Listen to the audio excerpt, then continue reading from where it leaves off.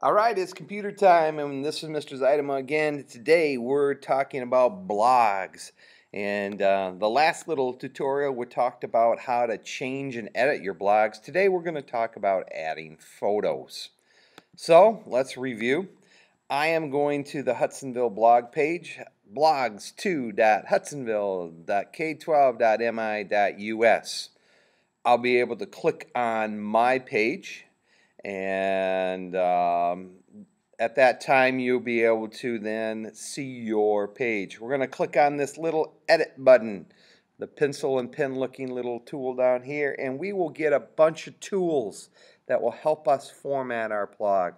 Today we're talking about adding this photo in here.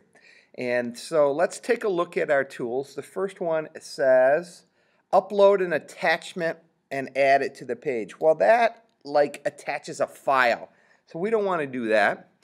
The second one says add an image to the page. Yes, that's the one we're going to do it here today.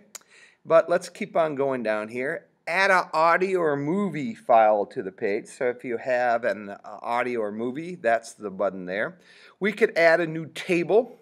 We could then adjust the HTML or add a little snippet, and we'll have to get that into that. That's more of an advanced feature.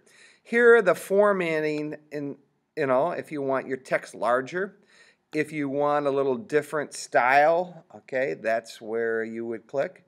This one then just gives you some settings like a new page, okay, and then this is left justified, center aligned, right aligned or justified, and then ossify. It just kind of brings it align the text to the left and to the right.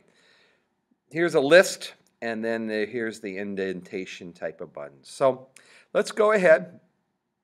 If I would like to get a new picture in here, I have to make sure my cursor is at the proper spot. Then I go ahead and click on that photo button, add an image. I choose the file, and then I go to wherever I want that. So I'll click on this little Bassmaster file here. I hit choose, and then you upload, and that then will upload that picture onto your page. Okay, there's my picture. Now, if I want to get rid of it, I don't like it, well, there's the little, if I hover the mouse over it, I will then be able to have this X, and it says, do you want to delete the file? And I'll delete it. After you add your picture or a number of pictures, you can hit your save, and we are good to go. And you have saved now your file. Hope you learned a little bit about adding photos. Let's review. First of all, blogs2.hudsonville.k12.mi.us. Go and log into your page. Hit the edit button. And once we hit the edit button, the second one over is your add an image to that page. Have a great day, and we'll catch you later.